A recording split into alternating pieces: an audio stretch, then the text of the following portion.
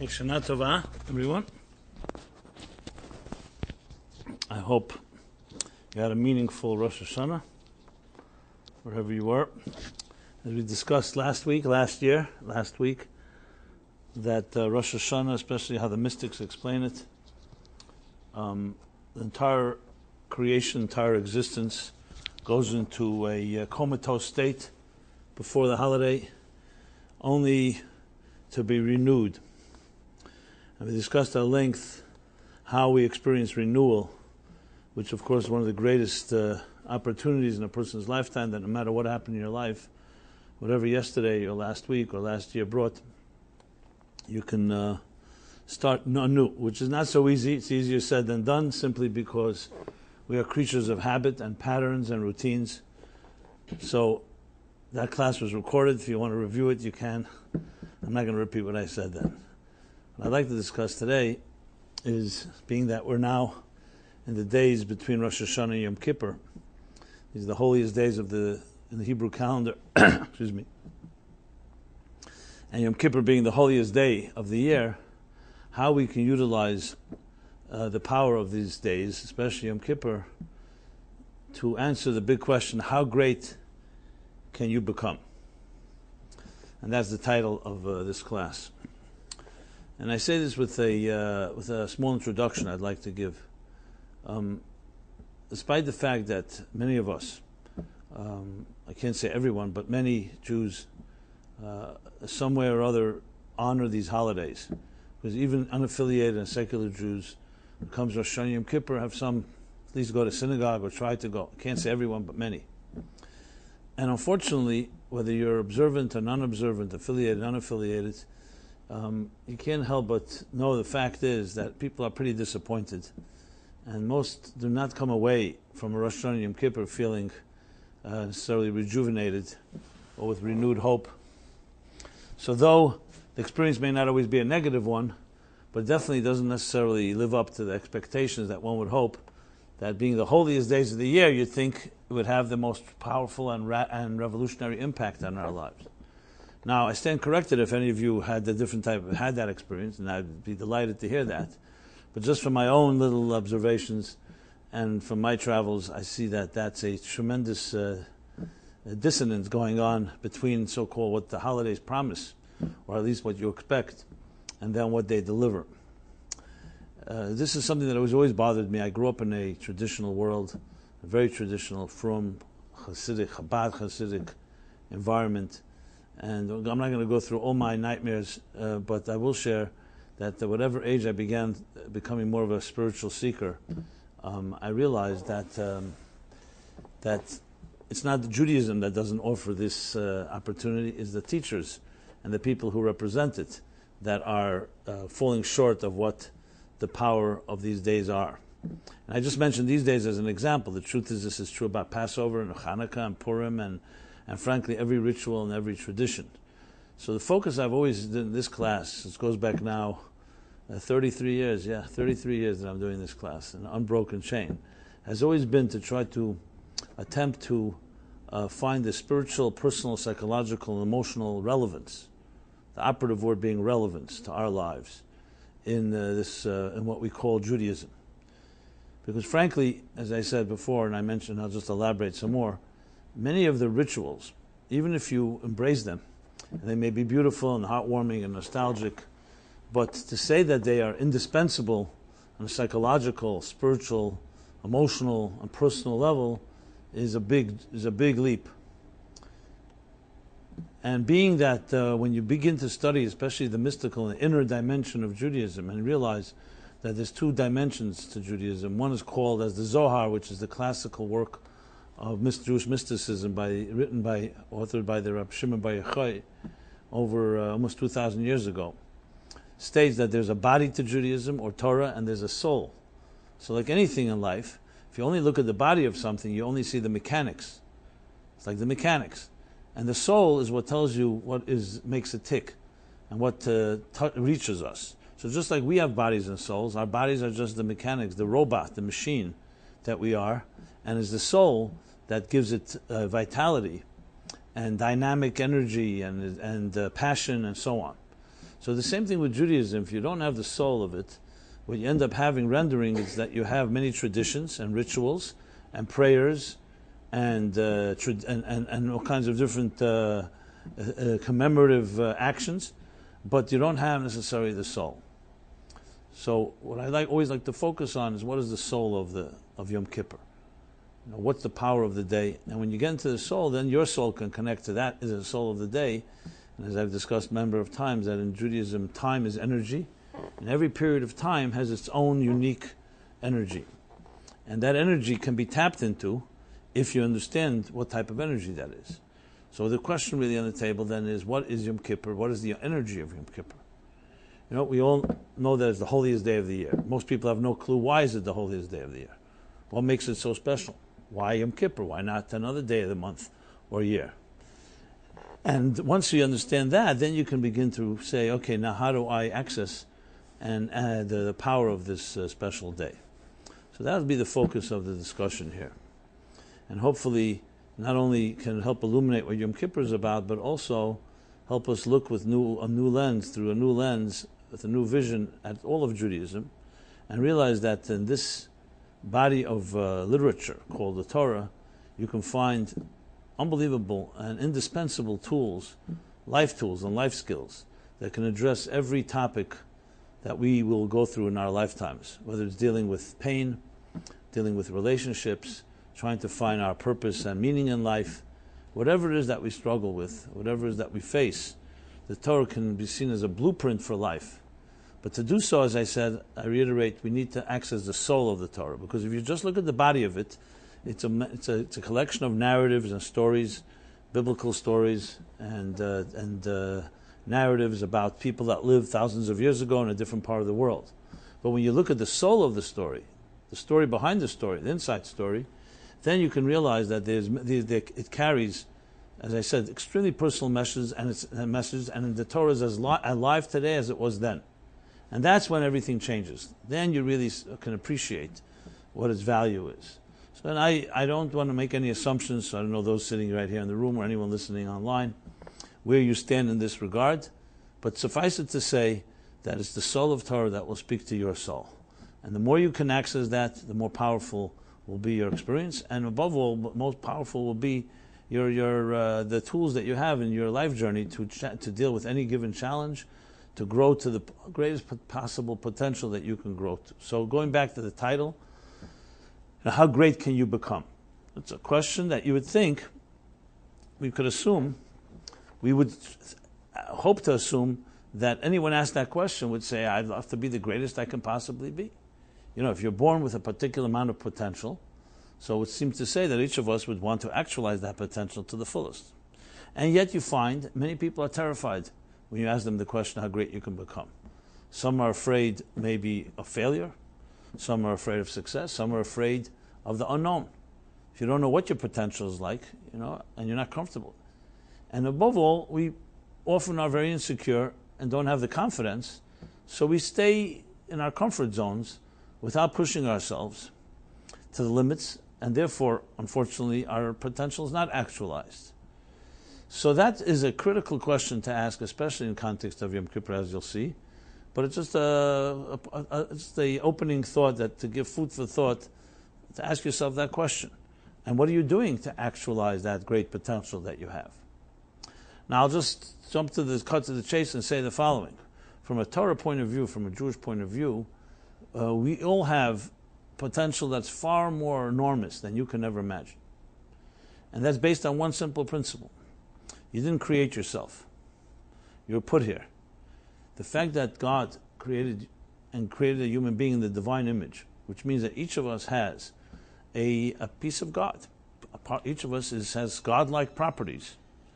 As such, then you have godlike potential. So for anyone to say, you know what, I'm a nobody, I can never be what that person can be, or I can never actualize or reach heights that others have reached, is plain delusion. Based on what are you saying that if you do make that statement? Based on what? How do you know? To understand one's potential, you have to be able to go into that dimension. We can know what you're doing. You can't know what you're capable of. You can only know what you're doing. How do you know what you're capable of? And very often, our self-perception of what we're capable of, frankly, doesn't even come from ourselves. It comes from those around us. If, for example, God forbid, I'll use an extreme example, if a child grew up in a home and was berated and reprimanded and constantly criticized, of course the child is going to grow up thinking they can't accomplish much. Because the people that were supposed to love that child, the parents and other adults, constantly told the child how the child is worthless and unable to do anything. And unfortunately, this is a reality. As sad as it is, there are parents and there are adults that tell this to children. Whether it's they're projecting their own garbage and their own insecurities, or it's just they have a lot of negativity and toxic energy, whatever it is. So obviously a child like that growing up is not going to believe in themselves because they've been constantly put down. When you have children coming home from school and they feel excited about something they've accomplished, and you have a mother or father who dismisses it, who do you think you are, that type of thing, and unfortunately this happens, as sad as it sounds, after a while a child will start believing what the parents are saying, that I'm worthless, or I'm not capable. Who do you think you are? What do you think you can accomplish? Especially if parents project their own, what they consider to be success, which is not necessarily a perfect standard at all, on a child. Children literally will then go into their shell and they'll curl up into their own defense mechanisms and never emerge until either they wake themselves up or someone else they meet that tells them that it's not true what you heard, that you do have unbelievable potential. Now, I hope there's no one that I know that's listening here that went through such an experience. Unfortunately, I know there are people, so I can't say that.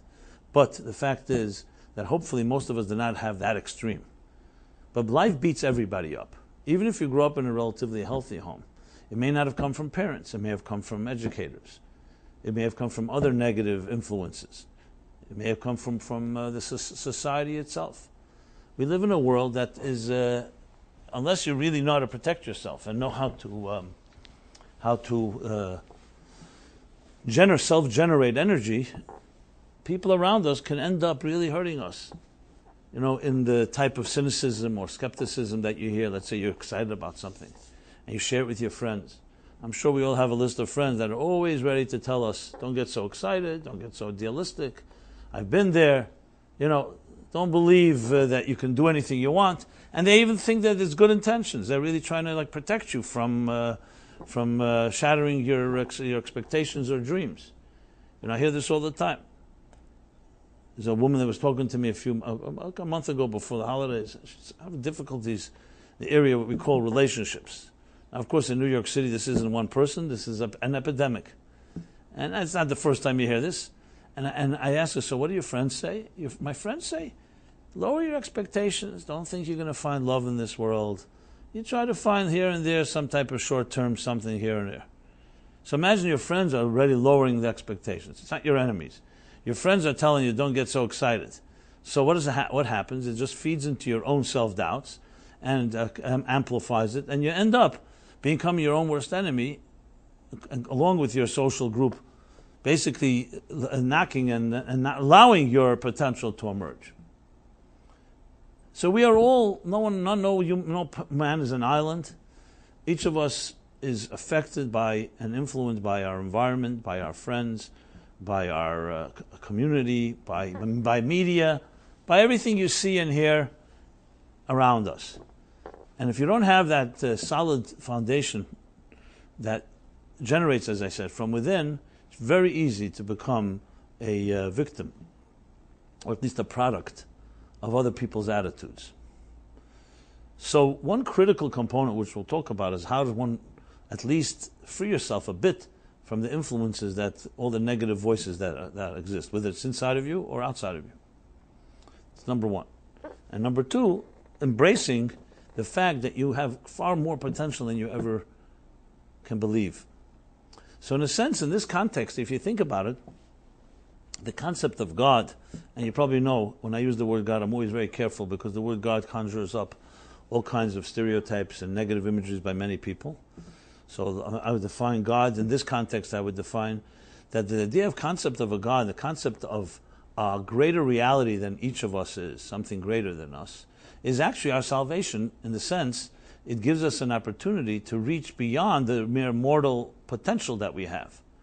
Because if indeed we are created in the image of God, and we have God-like properties, then no matter what anyone tells you in this world, no matter what anyone, no matter how pessimistic someone may be, you have inside you, as your birthright, that no one can take away from you, because no one has given it to you, not your parents, and not your educators, and not society, fundamental value. We'll say an indispensable the contribution that you and only you can make.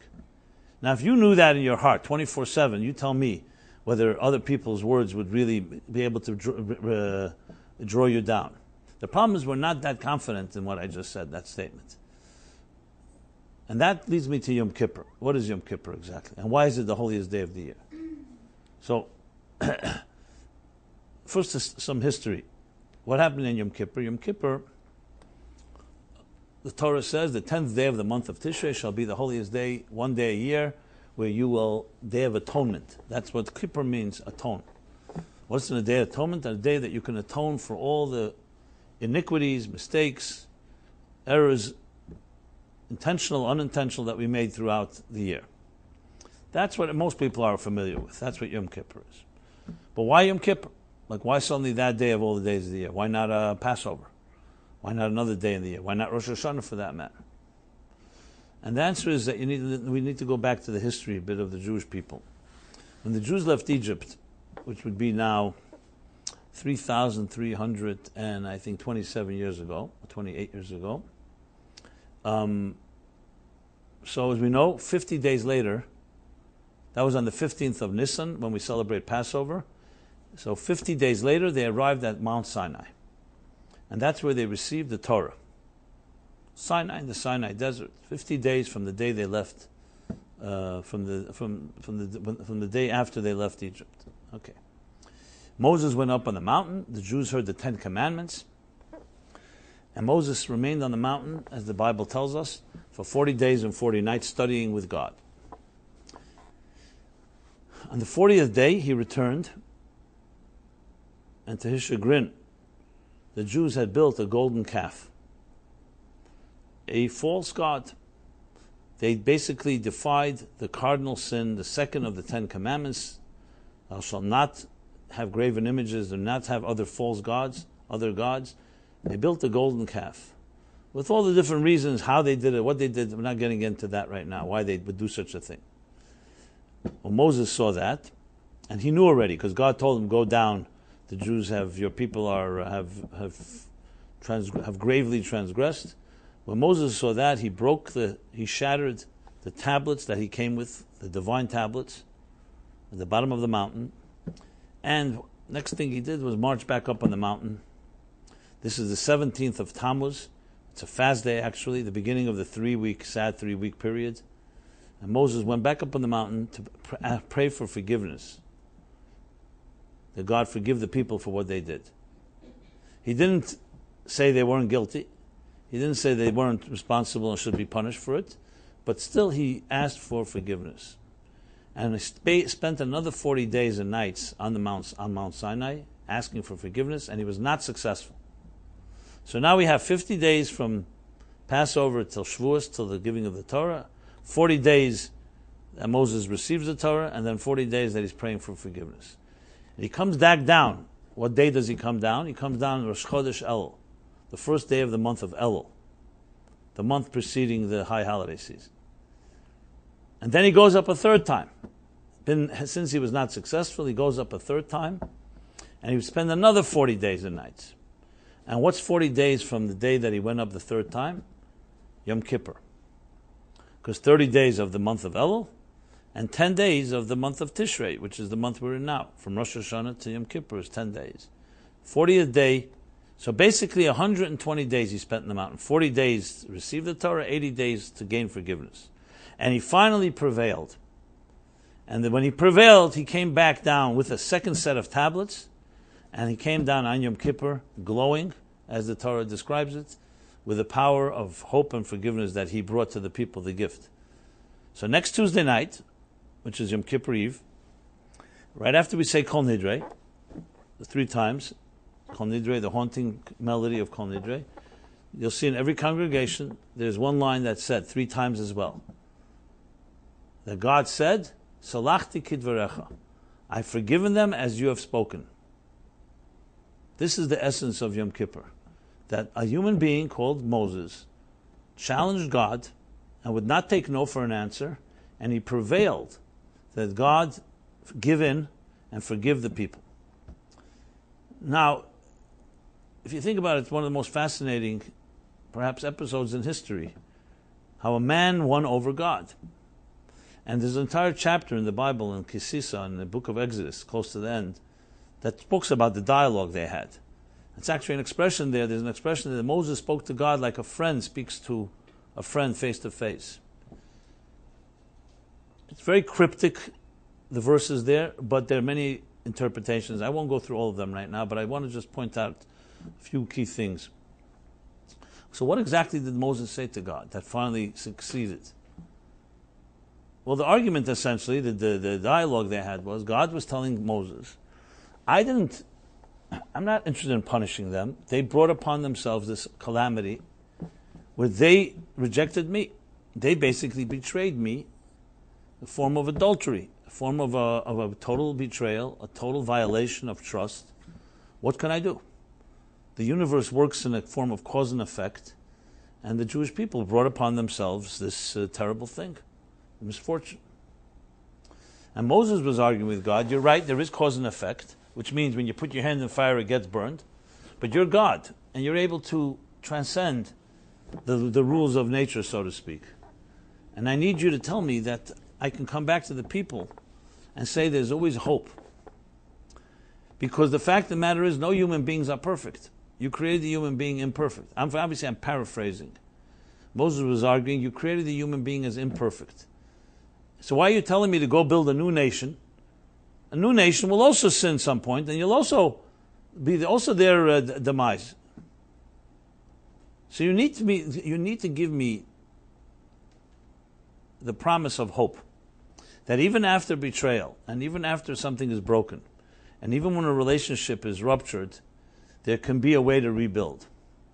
Because that's what the human race needs. It needs the hope to know that things are not all lost. It's not like irreversible. The people will be responsible and accountable for what they have to do, but there's nothing that's irreversible. Now can you imagine a man, Moses, arguing with God about this? And he prevails. That's the most powerful thing of all.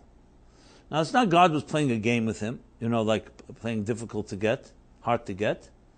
It was because, like in any given situation, there's no question that God loved the people.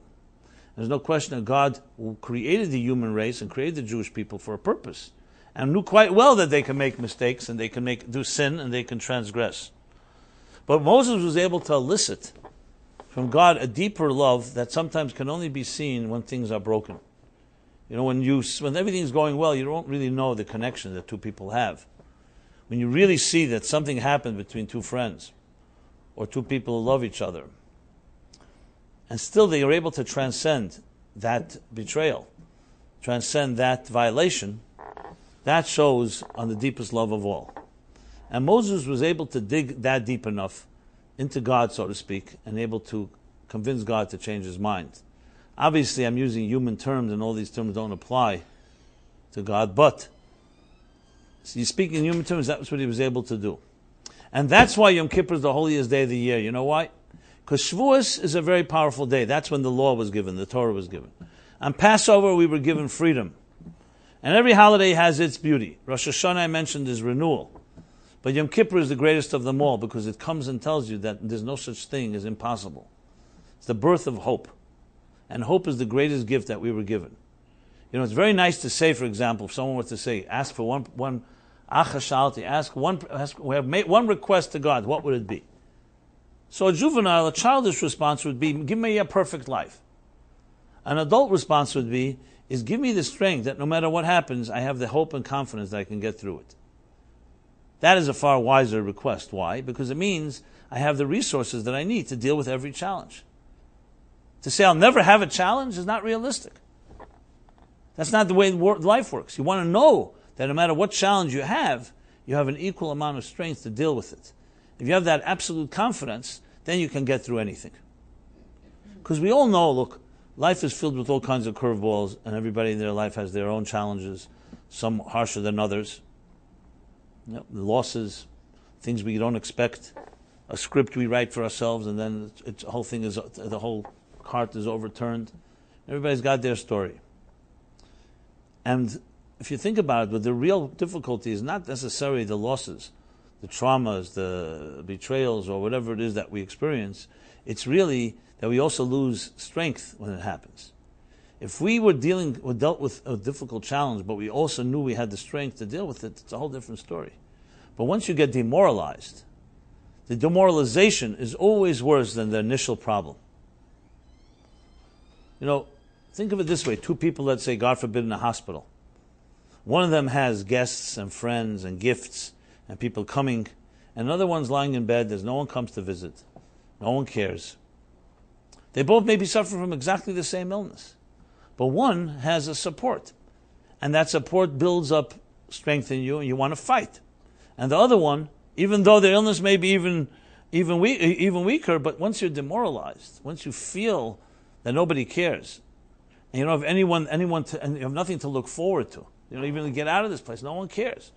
It has to demoralize the spirit and has to weaken the immunity system, and therefore the resolve to heal.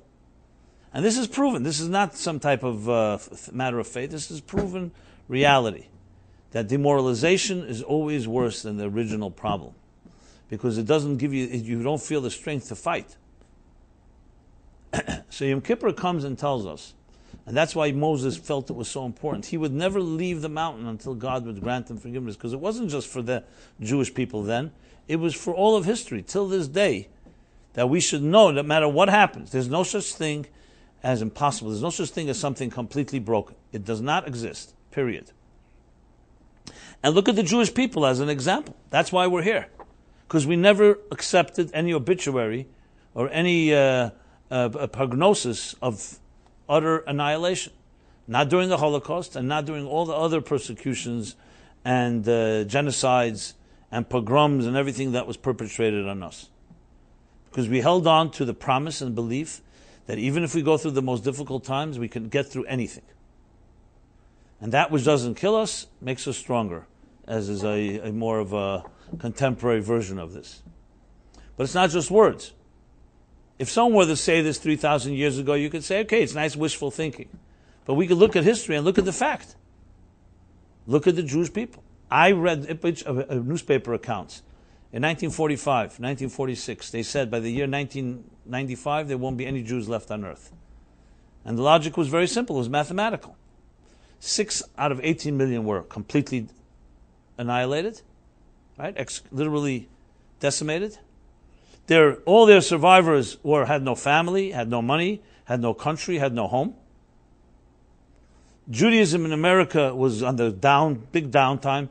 Assimilation was rampant. There was no Israel.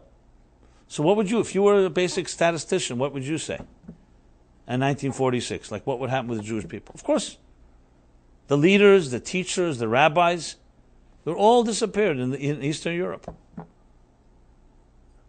And yet, look today. It doesn't mean the assimilation still exists. We have high rates of intermarriage. There's plenty of challenges. But we're standing. Maybe limping a bit, but we're standing. Not only here, but all over the world. So no one can tell anybody today that something is impossible. The impossible became possible. And it all started with one man challenging God and eliciting that power of hope, that there's always a way, a back door, always. And that's why Yom Kippur is the holiest day of the year. Simply put, it's a day that reminds us that anything can be achieved. And if you can't connect, and if you believe that, anything can be overcome. Now, the question, of course, is how do we hold on to it? Because we go back to life, and there's plenty of reminders that tell us that we're not really doing that well, as I mentioned before. But the first thing we have to state is the power. That is Yom Kippur energy. That's the energy of Yom Kippur. And that's why we start Yom Kippur, by the way, with Kol Nidre. I don't know if you ever thought of it. Kol Nidre is a very beautiful and haunting melody. But if you think of the words that we say, they seem very strange to begin the holiest day in a very, like Kol Nidre. It's like basically reiterating 10 different ways that we're absolving ourselves of all our oaths and our vows and our commitments and our promises and so on. All stated very beautifully and very poetically, but what kind of opening of that keeps us hostage? That's why you begin the day, the holiest day. First thing is, free ourselves of the past. Untie yourself of everything. It's completely scratched, like a newborn child. Literally like going back to becoming a newborn child. And newborn children don't have the burdens that come through life, the abuses, the dysfunctionality, the toxins and everything that affects us as we grow older. Think of like freshly fallen snow. I know we're far away from a snow in New York, but you get the idea. Freshly fallen snow, there's something beautiful about it. You wake up in the morning, and you see a complete blanket of white. That's a symbol of the newborn child that each of us is on Yom Kippur, which is why we wear white and why we do everything possible to stay away from material involvement, whether it's even eating or drinking. It's a day of complete angelic day, as much as possible, as humanly possible, to try to separate ourselves from the material binds that the material chains that bind us. So it's going into a certain state of being, a certain state of mind. It's not just another day, not just another night. And the more you prepare yourself in that sense, the more you can take advantage of this day. So now talk about what our possibilities are. Here's the good news. We're all born, as I just said, as pure children. A child that comes out of its mother's womb doesn't have any of the anxieties and the worries and the fears that we will develop as we get older. Why is that so critical? Because it's essentially, if we were born pure children, so that purity that's your inherent state. That's who you really are. And I think just to capture the point, let's use, I remember 2 years ago, before Rosh Hashanah, I received this beautiful note from a woman who was living in Austin, Texas. Then she moved to Seattle. And she writes that she had a terrible year that year, went through a very ugly divorce, many other issues that really was very disturbing for her. But she was writing to me to thank me because one ray of light that came to her every week was the email that I would send out every Thursday night. The email list, I would send out a thought. And she always looked forward to that, and it was like a beacon of light, a certain ray of hope amidst all the darkness she went through. Okay, so that was nice. Not nice to hear that she was so disturbing, but it was nice to hear that at least there was some light. And then she concluded the following. She says, I am a sculptor by profession, and I haven't sculpted in a long time, but reading one of your essays reminded me what Michelangelo, one of the greatest sculptors of all time, said, that when he was asked, how do you carve those beautiful angels out of the marble? And his response was, I see the angel trapped in the marble, and I carved and set her free. And then she concludes, she says, thank you for setting my angel free. Now what the essence of this is really a very fundamentally Jewish concept. We are not, and this is, I don't want to pull rank here, but as opposed to the predominant Christian view of the human being, that we are essentially controlled by the devil and by evil. And that's why you have to believe in a certain Jew to free yourself of that. We Jews believe that you are fundamentally created in the divine image, and there is no such thing as original sin, which means we are fundamentally good people, not fundamentally bad people. And this is not a small statement, because the prevalent view in Western thought is what I like to call the Darwinian Freudian model. And that is that in Freud's terms, the ID, is the driving force inside of us, which is what? A selfish, self-absorbed narcissist that's interested in its own pleasure. It's the sexual pleasure. And then there's an ego and a superego that so-called monitor and somewhat harness and control that inner craving, inner narcissist.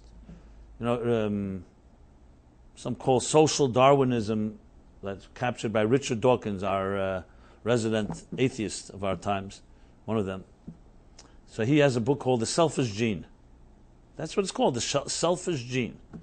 Making the argument, the radical evolutionary argument, that life every species and every cell is selfish. All it's interested is in its own survival. If its survival requires cooperation with someone else, great. But it's also for selfish reasons. A very pessimistic view on life, basically.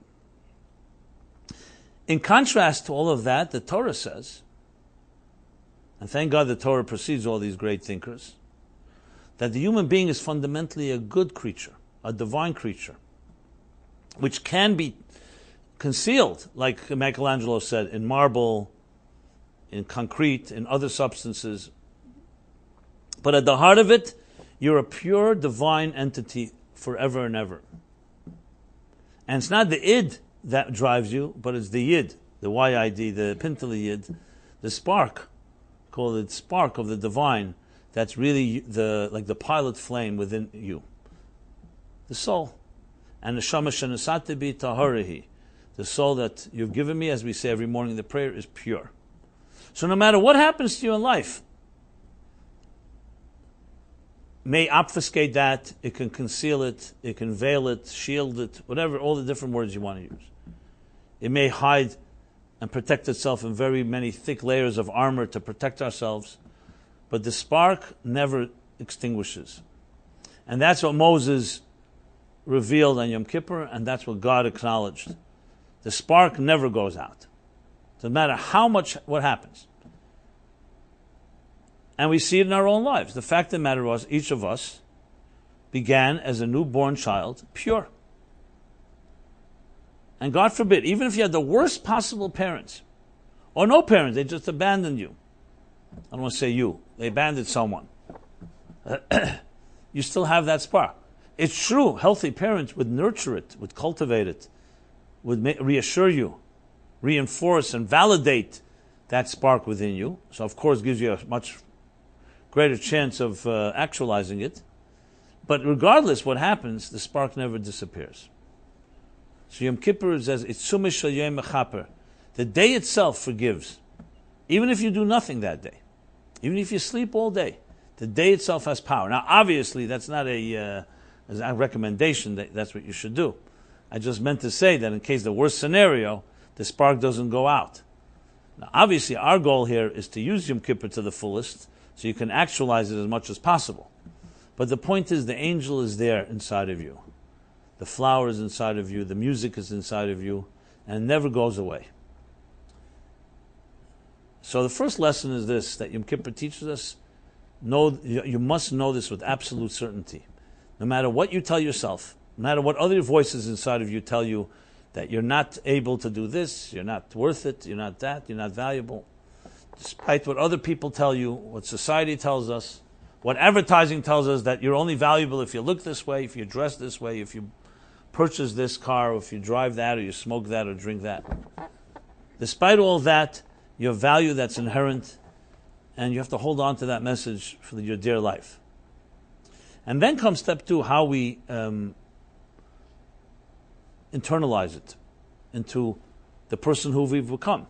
Because fine, let's say we'll all acknowledge, no problem. We all began as this purely fallen snow, the pure angel, which is that newborn child that you and I were at once. But then life took over. Then we did have to, we were subject to whatever happened in our homes, what happened in our societies, in our schools, the different abuse we may have endured, the different violations, the different betrayals, the different forms of invalidations. And I include everything in there, from the worst to the most subtle. So it's very nice to say that I'm still that child and I still have the spark, but now there's a whole new reality. Now it's no longer freshly fallen snow. The snow has been tread upon and doesn't look as white anymore. So, number 1, as I just said, we must know that even when it may not seem like the spark is still alive, it's still there, despite what you think and despite what you believe. And number 2, you could access it. Yom Kippur is the easiest day in the year to do so. But of course the challenge is not on Yom Kippur alone, it's to how to carry it over the next day. Because even if you can reach Yom Kippur a state of some form of serenity on that level, what do you do when you hit back, you come back to earth? After the hangover. I don't mean here a hangover because Yom Kippur we fast, but you get the idea. After the high. What happens the day after that, which we'll talk about in a moment. So the first thing is having that absolute confidence and surrounding yourself with people that have that confidence in you. Because the fact of the matter is, once you've lost belief in yourself, or to some extent you're not so sure, let's not even say that you lost belief. You're not sure. You're like undecided. Or they say, the guy that said, I used to think I'm indecisive, now I'm not so sure, you know? So let's say you're indecisive. So how do you get yourself out of that rut? Well, one of the ways is to surround yourself with friends that believe in that spark inside of you. Guaranteed, if you don't have such friends and you have the other, you're definitely going to tip the scale toward the negative attitude. So I'm not going to tell you to go get rid of the pessimistic and negative friends in your life. It's not my job to tell you that. You have to tell yourself that, you know. But you get the idea. Maybe it's time to look at your Rolodex or your contact list or whatever you call it today, your WhatsApp group. I don't know. Everybody's got their things, and see how much of it is reinforcing and making you feel better, and how much of it makes you feel worse. And I remember I don't know how old I was. I was a kid. I used to always ask these questions. I remember someone told me they had to go to a meeting. Now, a kid, you know, your kids don't know what meetings are. What's a meeting? So I asked someone, what's a meeting? I must have been 7 years old. But I've never forgot what he answered me because now I understand it. He said, remember this, young man, young boy. It wasn't my father. It was someone. I forgot who it was. He said to me, a meeting is one of two things. It either drains you or empowers you. Always remember that. So now till this day, whenever there's a meeting, I always say to myself, did it drain me or did it empower me? You know? So the question you have to ask yourself is, like when you look at people that you are accustomed to, at work, people you socialize with, you hang out with, whatever it is, are they draining you or are they empowering you? I don't mean to be insulting or condescending. I don't think you have to make an announcement and tell them, hey, you know what? I'm saying goodbye to you because you drain me. But you have to, that would be a little rude, but you have to do it in a more, I guess, tactful way, where you just fill your time with more positive energy. Let's put it this way. It doesn't have to be cold turkey. You slowly adjust, you know. It's just like, let's be honest, if you have toxic air that you're breathing, unless you open the windows and get some fresh air in, the toxic air will become your comfort zone. And that's what you get accustomed to. Now, it's not so easy. People sometimes hold on to their so-called unhealthy connections because the known evil is better than the unknown evil. And comfort zones are much more powerful than we think. The status quo is strong. So the first thing is, besides believing that you have that in you, it's surrounding yourself with people that also believe that. Because they can help you get to stronger connecting to that part of yourself. So that's number 2. And number 3, which is of course the real work of how do you make that a part of your a viable reality in your life. So the formula is quite simple in a way, but also difficult because again of our patterns and routines, and that is what we learn from Yom Kippur. We learn from Yom Kippur is that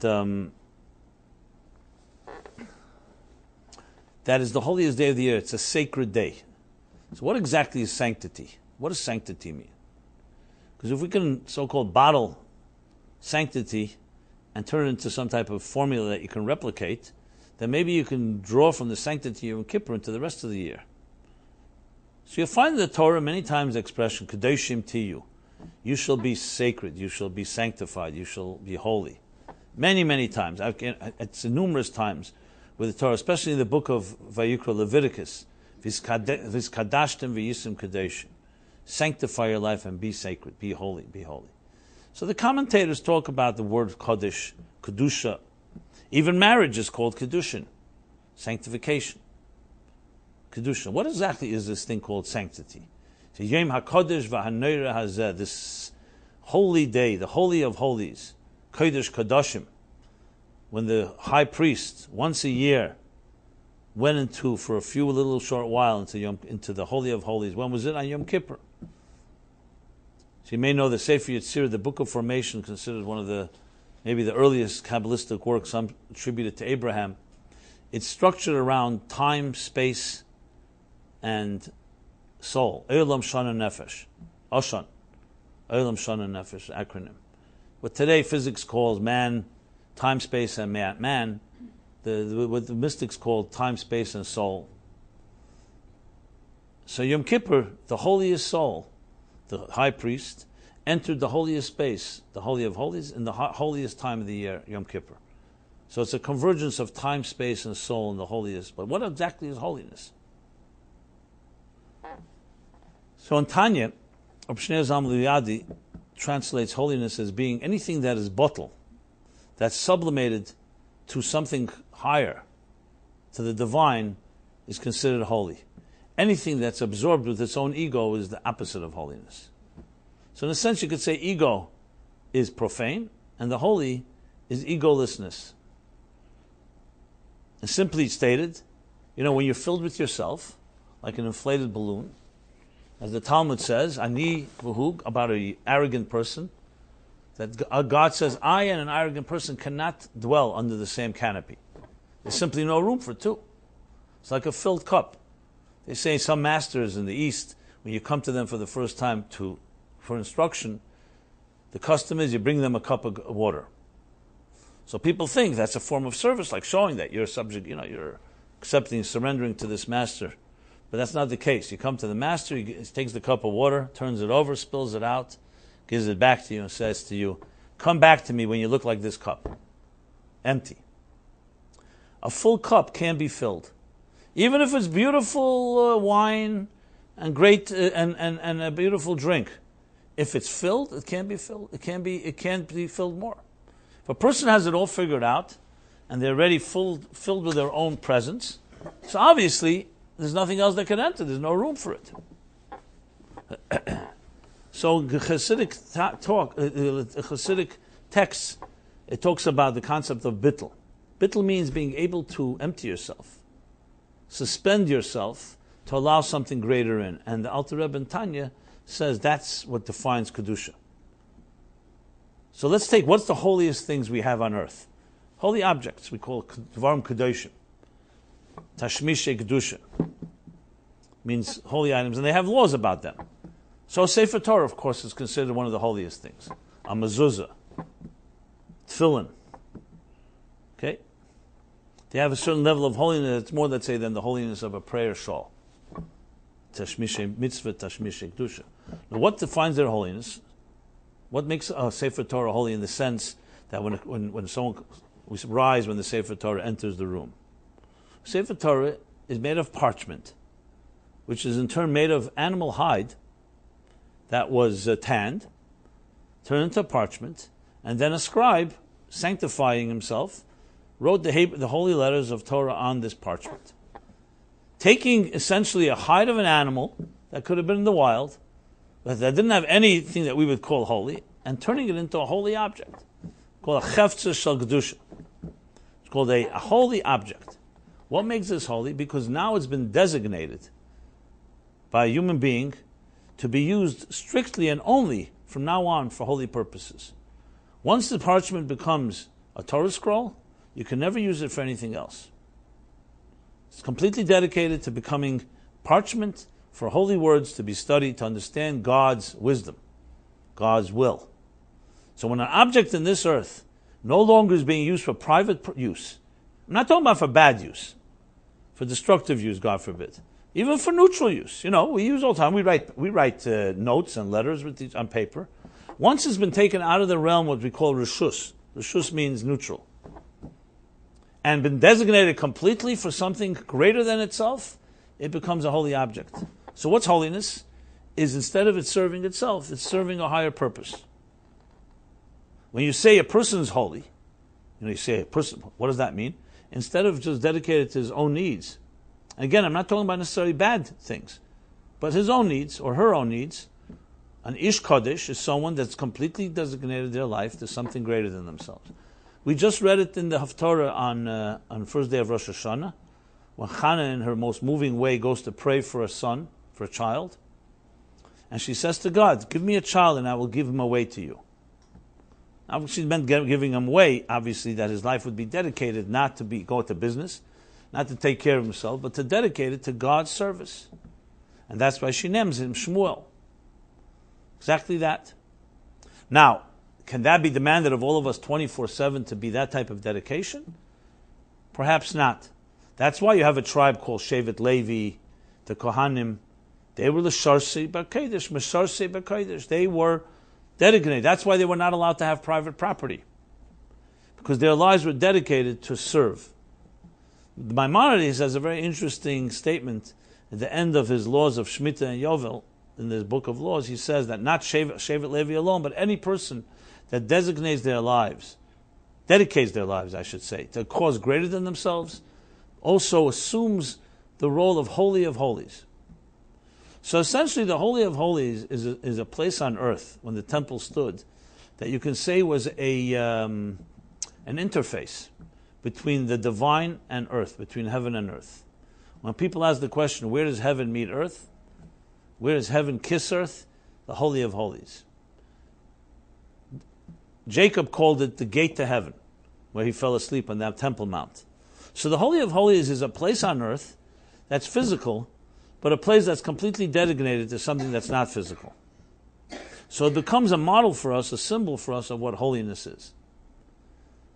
Well, how does that translate into our lives? It means, if you want to connect to that place of utter value, as you were a newborn child, that transcends everything you went through in your life, you have to have holiness in your life. You have to be mekadesh. You have to sanctify a part of your life. Now, we're not asked to do it 24/7, as I said, but we have to have something in our lives that's completely pure. Whether it's a day of the week, whether it's an hour in the week, whether it's a place in your home, something that's not tainted by ego, by self-interest, and by the other forces of life that are so-called the human aspects. So essentially, how do you reintroduce that pure child inside of you? By designating something in your life that's as pure as that child was. And that could be the moments of Torah that we study, the volunteer time that we give to help another person, the other things that we choose that are not about our self-interest. That's what brings Kedusha in your life. In truth is every mitzvah that you do. We say, Asher Kedushanu, b'mitzvahs v'tzivonu, you who sanctifies us with these mitzvahs. Mitzvahs, as you know, come from the word connections. That's what a mitzvah means, to connect. So connection means, what is it connecting? It's drawing into your life something that's greater than yourself. So to put it this way, in a simple formula, you can say, as great as you are, you can only be as great as you are. But if you dedicate your life to something greater than you are, you become an extension of that greatness. If you dedicate your life to immortality, you become an agent, a channel for immortality. So though life definitely can hurt us, and all of us go through experience in life that can scar, wound, and all the other words I used earlier, but there's a part of us that remains intact. And when we sanctify the outer part of our life, we can access that pilot flame into the life that we have right now. And that is the counter force to all the abuse and all the other negative forces in life that can draw you down and to pull you down. And Yom Kippur is the day of the year when that power is unleashed in the strongest possible way. Yom Kippur itself, there are 5 prayers that correspond to the 5 dimensions of the soul, all progressing from the outer dimensions of the soul, I'll explain them in a moment, to the innermost dimension, to that pilot flame, to the child, to that pure place that we're in. So all year round, we have 3 prayers in the day. On Shabbat, Shabbos, and holidays, we have 4 prayers. And in Yom Kippur, the only time of the year, we have 5. So there are 5 dimensions to the soul. They're called in Hebrew Nefesh, Ruach, Neshama, Chai, Yechid. What they correspond to is Nefesh is biological life. So when you say you're alive, what does that mean? So medically, biologically, life means you're breathing, your heart's beating, your mind is working. The vital organs are functioning. But a person could be biologically alive, but they can be like, they'll say, I feel like I'm a zombie. I feel like I'm dead. Because a second level of life is emotional life. Not just that you're breathing, but you also have an emotional life. You feel. You love. You're attracted. You're drawn to things. Then that's called Ruach. The next is Neshama, that's intellectual life. That's your mind is alive. You're stimulated. You're interested. You're curious. You're growing intellectually. Then comes the fourth level is called Chaya, and that's transcendent life, that you have a spiritual life. So we have biological, we have emotional, intellectual, now spiritual. And the fifth level is Yechida, called oneness. It's the spark. It's the core being of who you are. So all year round, we can access the first three.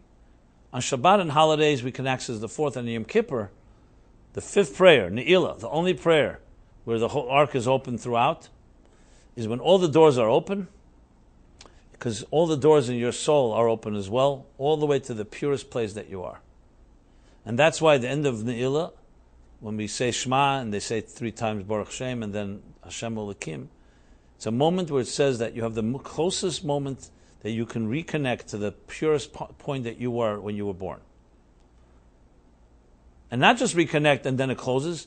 When you draw that into your life, and through sanctifying different aspects of your life, that's how you can undo, or at least transcend, the different scars that we picked up throughout life. So it's a formula. Didn't say it's easy, but it works. And those that do it can actually grow to places that you could never imagine. So when you ask the question, how great can we become? Who knows how great you can become? We don't even know what our potential is like, so how can we even answer that question? Well, one thing is for sure, your greatness is trapped in layers and layers and layers of marble or concrete or other substances, your own negative perception, the negative energy around you, your own life routines and habits that you've become accustomed to. So the greatness remains trapped trapped in a dungeon, waiting to be released. And it has and you can release it, but you have to do something about it. You have to connect to the place where it lies at rest, and then draw it out of there. And we do that through sanctifying our material lives. Even on a simple level. You eat a piece of food. So Yom Kippur we don't eat, but when you do eat, before Yom Kippur, after, you could just indulge in that piece of food, or you can make a blessing. Baruch atah Hashem. You bless it. What are you doing? You're sanctifying the food that's entering inside of you. A simple act of a simple meal, which most of us just take for granted, that we indulge in, can be either a self-indulgent act, it could be a neutral act, or it can be a sacred act. Your table can become an altar, and your meal becomes an offering. And the same thing is with all the details of our lives. You walk down the street. Most people don't think of, I'm just walking down the street, I'm commuting, what's the big thing? But there's divine providence, there's a divine choreography around you. You never know, you may be walking near somebody that you think is just a random thing. Maybe God wanted you to meet that person, say a kind word. We have the opportunity to sanctify every moment of our lives. But you have to pay attention to it, and you can't be self-absorbed. Because self-absorbed is all about me and me, what am I getting out of it? When you see yourself as an agent and an ambassador for some higher purpose, you're sanctifying your life. And no one cannot do some of this in their lives. The extent how much we can be aware of it all the time, and it may take time to grow. But it's a different attitude. It's seeing yourself as basically that your soul was sent to this earth on a mission. You're on a mission here. And your mission is not what you think it is. It's not what you think is a mission, your job, or other things that you're involved in. The mission is what God wants of you. And what God wants of you is to sanctify the corner of your life, to take your material activities, to take your mundane behavior, and do something with it that's more than just for yourself, something for a greater cause. And when you do that, you sanctify it. On the full-scale level, it's Yom Kippur, where we're asked for 26 hours, the whole 24-hour period, 26-hour period. Some people fast 26 hours, because the fast begins, let's say, what is it this year, around 7 o'clock? Whatever, sundown time, and goes till around 8 o'clock. Some people, 26 is the gematria of Yud Kei Vav Kei, God's holy name. But regardless, 24 hours, it's a 24-hour period like an oasis of complete sanctity. And the more you can saturate yourself with that on that day, the more the power that you have to then let it spill over and express itself in the rest of your life. So this is the formula. Now doing it, of course, is always harder than saying it. Because doing it means committing. But when you understand and can meditate on at least the concept, the Yom Kippur is this holy power. You have 5 levels of the soul. Most of us are functioning on a biological level, to be very frank. A little emotions and some intellectual, but not much, And we have two other dimensions that really remain mostly dormant. And in Yom Kippur, the fifth door opens, the fifth dimension. And it's accessible. It's accessible. So to sum up what I've said is, number one is you have to believe in yourself and in your spark that's always alive, the child in you. Number two, you be around people that reinforce that. That's critical. Because people that weaken it will not let you hold on to it strongly. And number three is to sanctify your life and use Yom Kippur in the fullest sense to be able to achieve that. So it's not just about holiness and God and so on, it's also about your ultimate potential. And as long as one doesn't do these things, what happens is the angel will be trapped in the marble. You'll need to do a lot of carving. So you might as well start now instead of wait for it to harden even further. Because as we all know, as young children, we're very resilient. Our bones are very flexible. And as we grow older, our arteries harden, our attitudes harden, our personalities harden, and it becomes far more difficult. We don't become that dexterous and that flexible. So the faster you begin, the better it is. But know for sure, your soul inside of you is completely intact. It does not age. It's not subject to the deterioration and the mortality of the forces of this world, because it's a soul. But the question is whether you have access to it. Are you living on that dimension or are you living on the mortal dimension? And the fact is most of us are busy at work, busy trying to survive. When people are asked, who are you? They give you their business card. But your business card is what you do, not who you are. Who you are is your soul, that spark. And the more you familiarize yourself with that soul, the more you can actualize it. So Yom Kippur is a day where the soul comes and says, let's get to know each other for a day. Put everything else aside. Let's just spend 24 hours, 26 hours with each other. And we'll both be different. Who's both? Meaning the soul, your soul, and how the rest of you manifests the outer dimensions, the masks we wear, the armor we wear, the defense mechanisms, the complex defense mechanisms we have. So Yom Kippur is a day of vulnerability in a sense as well. Vulnerability with yourself and learning to trust yourself, learning to trust the real you, which is the soul, the child that's inside of you. And like any child that's been hurt, if the child doesn't feel safe, it won't emerge. The child feels safe, your old inner child, your inner spark will emerge. So that's the Yom Kippur message. And then, as you know, 4 days after Yom Kippur starts another holiday called Sukkot. I mention this because there won't be any classes because of the holidays is right there. So what happens Sukkot? Sukkot is the celebration of the sanctity that we gain in Yom Kippur. Yom Kippur is a day of awe. It's a serious day. But when do we start dancing? 4 days later. Why we dance? Because we've accessed our own inner selves. Now, I've written about these subjects in different ways. I've written a book called 60 Days that some of you may be familiar with. We send out a daily email, an exercise that talks a lot about this message. So if any of you want more material on this, I'm happy. My office, just send us an email. I'm happy to send you a bunch of articles, stuff I've written about this. But it's fascinating because really it's the story of our own lives, how we began pure. Then in some ways we were betrayed. We got disappointed.